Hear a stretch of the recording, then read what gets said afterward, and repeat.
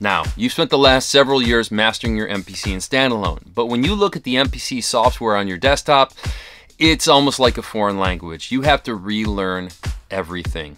The layout is different, the menus are in different places, but in this video, we're gonna take a look at the MPC software and directly compare it to the MPC in Standalone, so when you start working on your computer in the MPC software, you're a little bit more comfortable.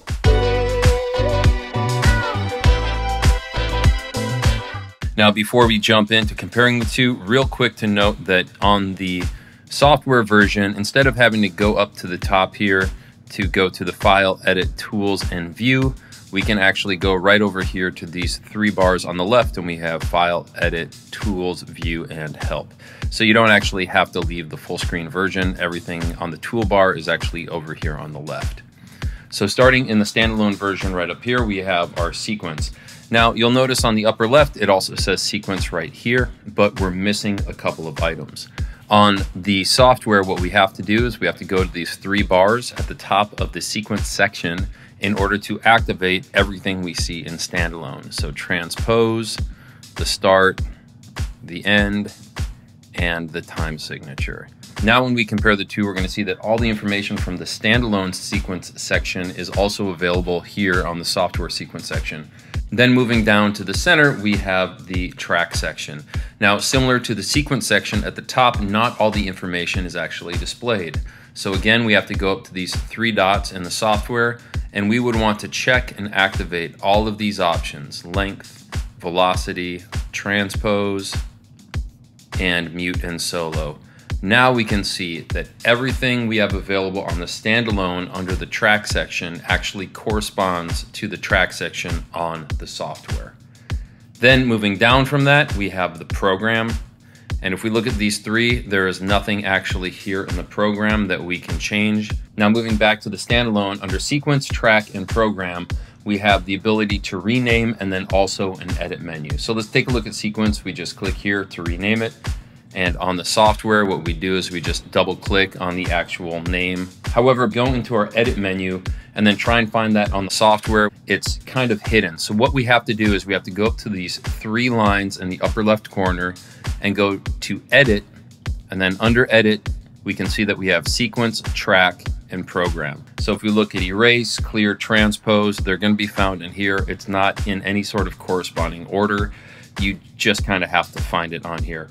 You'll also notice on the software side as well, there are a few extra options in this submenu that aren't available on the Standalone, such as bounce to new audio track. You would have to go into another menu on Standalone to find that, but on the software, it is located here under the edit menu. Let's go back into our main screen on the Standalone. And then if we go into the edit menu on the track, we can see all of the options here. And it's the same if we go back to the software and then go down to track.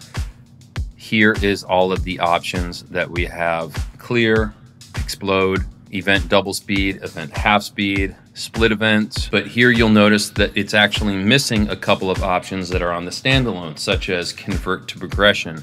That's not located anywhere here.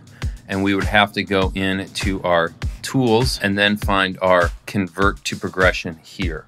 So as you can see, it doesn't correspond 100%. Then moving down to program, if we go into program, back into edit, program, you'll see that the majority of things are here. Now, instead of having to go up to our edit menu here and finding the sequence, track, and program, we can find those with a right click, but there is a catch to it. So if we just go into the sequence section here on the software and right click, we're gonna see the menu actually generates right here.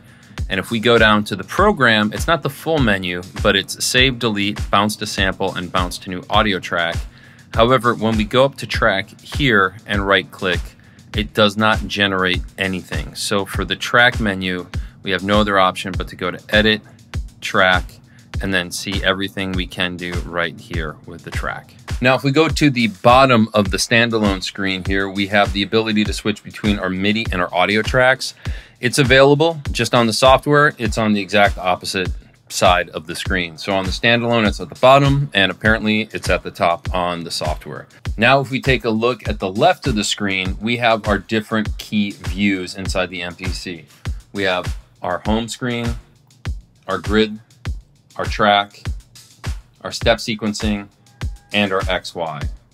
Now, if we look at the software side, on the top, we have some of them located up here, such as our track. Then we have to go over to this drop-down menu, and this is where we're gonna see our step sequencer. There is no option for grid because grid is just the default right in the center of the screen here. And now the rest of the icons up here are essentially the same screens that you're gonna find if you go into the main menu and then go into things such as your sample edit, your program edit, your pad mixer. They all correspond up here to those segments. And then if you don't see it, you can simply click on this drop down and you'll be able to find it right in here. Now back to the main screen at the top, you'll find most of those at the top of the software as well, such as time correction, the bars, the beats, the BPM, the tap tempo, your recording options, and your transport buttons will be right here. And then the ever so important switching on your automation from read to write is going to be up here in the right-hand corner. And then turning on and off the metronome is just going to be right over here, clicking that simply on and off.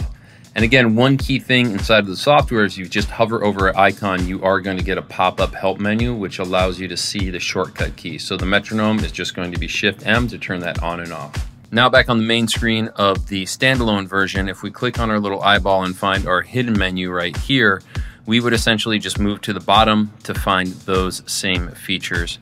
We have our inserts, we have our program, and this is for a specific pad, and it routes into this program right here. But if we click on the pad, then we see the pad going to the master output, and then click on the track, we actually see the track and the program that is triggering that track. All right, I hope that helped. And if you want to support this channel, don't forget to follow, like, subscribe, hit the bell notification, do all that technical stuff so we can keep giving you as much valuable information as possible to make sure you're an amazing producer. And on that note, you know the saying, thanks for your time, thanks for your attention. Now, go make something cool.